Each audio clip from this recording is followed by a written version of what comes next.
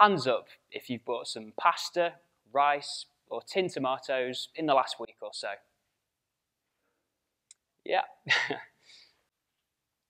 Most of us have done that, and the basic ingredients that we buy from the supermarkets are the things that we then use in lots of different meals. And a recent survey from Oxfam revealed that pasta was indeed the world's favourite dish. Now, when you bought those items of staple food, though, I imagine it was a pretty routine, entirely uneventful experience. My dream is to change that, not by changing the food, not by changing the recipes, but by making our purchases benefit people in the UK who can't afford to eat. As consumers, I believe we have immense power, and I'd like to share with you how by making a small change to our shopping habits, we can help to end food poverty in our country. Now, for many of us here today, our biggest dilemma is deciding what to eat for our next meal. But for a growing number of people, the decision is heat or eat. Should I put the heating on or eat a decent meal? Sadly, in a lot of cases, the decision is to go hungry. My partner Sophia teaches in a primary school in a deprived area and understands the issue well. She teaches kids that look forward to coming back to school after the holidays, not because they're so keen to start learning again, but because they'll receive a decent meal. Researchers have found the best way to raise standards is simply to give kids a good breakfast. Poor eating means poor learning.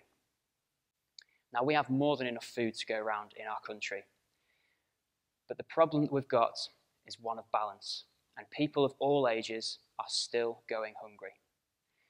It's crazy to think that as a country, we throw away over 10 million tonnes of food every single year, and yet approximately 1 million people require food banks. Closer to home, at the Fair Share Manchester Food Bank, where I was a volunteer, they support approximately 13,000 people every week. Now, if you weren't aware, food banks provide emergency food parcels to people in crisis, and they also supply food to community groups who help cook meals for people in need. They do this all year round in line with demand. Your nearest Trussell Trust food bank is less than a mile from here in Burngreave, and like a lot of food banks, it operates from a community centre. However, you may be shocked to hear that food banks now also operate from schools and also hospitals too. Whilst I was volunteering, I visited a food bank that operated from a school in the shadow of the Etihad Stadium, home to the incredibly wealthy Manchester City football team. The contrasting fortunes of the people who need the food bank and the wages of the professional footballers really alarms me. How can such a supposedly rich, developed country have so much inequality? Now, the football team relies on its supporters in the same way that food banks rely upon their volunteers.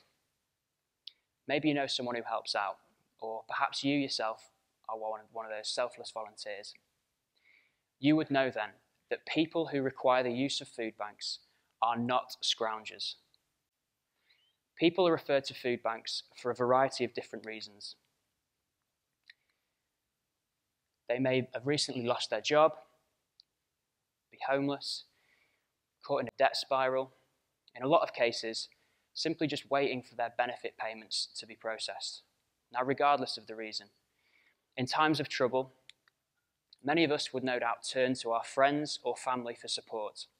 But for a lot of people, that simply isn't an option. And it explains why the role of food banks is bigger than just providing food.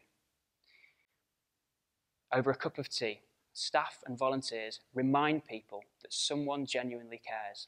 And it's in these conversations taking place up and down our country that give people the strength and the confidence to carry on in the face of tough times. Now, we can't hide from the fact that the need for food banks is real and that people who use them deserve our support. I think the main thing that we have to think about going forwards is how we can change this. And so last year, I pitched an idea to the School for Social Entrepreneurs, an amazing organisation that helps people to set up businesses whose primary purpose is to help create positive social impact. My idea was inspired by Tom's, a shoe company set up by Californian Blake Mycoskie, who pioneered the one-for-one business model.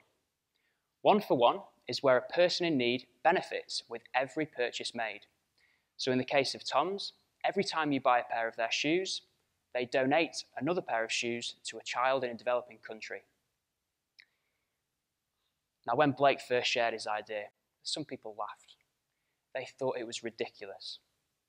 But since 2006, Tom's has put shoes on the feet of over 35 million children in the developing world. What an incredible achievement. Now, there's something really tangible about one-for-one. The same product you buy is the same product that's donated, and the person who benefits knows that someone cares. So last year, I asked myself the question, what if shoppers could choose food with a purpose? Food that feeds you and someone in need. Could the one-for-one business model provide a solution that helps those in need to bounce back?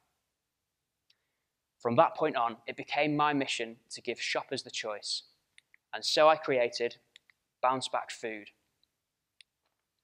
We're a proud social enterprise that sells quality pasta, rice, and tin food on a one-for-one basis. We work at market stalls and we also sell online. The same product you buy is the same product that we then donate to your nearest FareShare or Trussell Trust Food Bank, the two largest food bank operators in the UK. So if you buy a bag of pasta, we donate a bag of pasta. If you buy a bag of rice, we donate a bag of rice. We also run food workshops that teach people how to eat well for less too. It's important that we help people all year round. Now, I believe that the idea has the scale and the sustainability to help solve the problem because it creates value for people at every level. Food banks get more of the food they need. Consumers get the chance to help someone in their community. And as a social entrepreneur, I achieve my goals. Last December, I trialled the idea for the very first time, a year ago to the day, on Small Business Saturday in Salford at Broughton's Market, where we secured our first 50 food bank donations just in time for Christmas. By summer this year, we'd reached 1,000. Our food bank donations have now contributed to over 5,000 meals, thanks to the generosity of our customers. Now, as we grow, it's important that we continue to support food banks up and down the country. And whilst working on the markets, I've had a lot of conversations with people, mainly about the weather, but there have been some other conversations too. And it is important because when I tell people about the scale of the problem, they're often shocked. However, they like the simplicity of our idea, how easy it is to make a difference, and the respect that it offers the food bank beneficiaries. Now, one conversation stands out more than most. I was trading at Altrincham Market when a middle-aged guy came over to our store to find out what we were all about. We had a great conversation, and he ended up buying several items of food. But just before he left, he turned and said, "I've been there. You're doing a great job." Now, I knew in that moment that we were on the right track. Bounce Back Food gives shoppers the chance to buy food products with a purpose. Donating food is easy, and it's at the core of what we do and why we do it.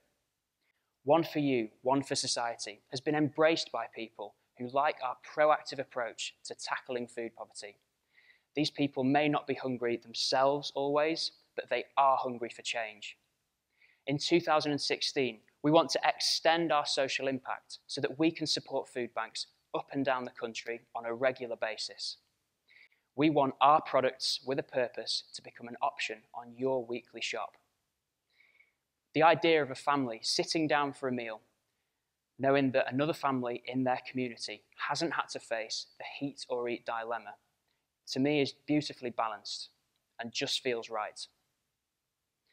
Social enterprises like Tom's and Bounce Back Food were started with a clear purpose: to help solve big problems through meeting our needs as consumers. Now, I get really inspired to think about how quickly we can begin to help solve this problem. There's no technological barrier, no breakthrough required, no laws need to change. Now, none of us want food banks to be around forever.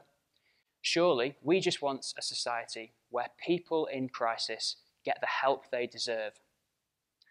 To achieve this change, food retailers need to recognise the role they could play by stocking more products with a purpose. And as consumers, we need to remember the power of our purchases. Give us the choice, and we'll help those in need to bounce back. Thank you.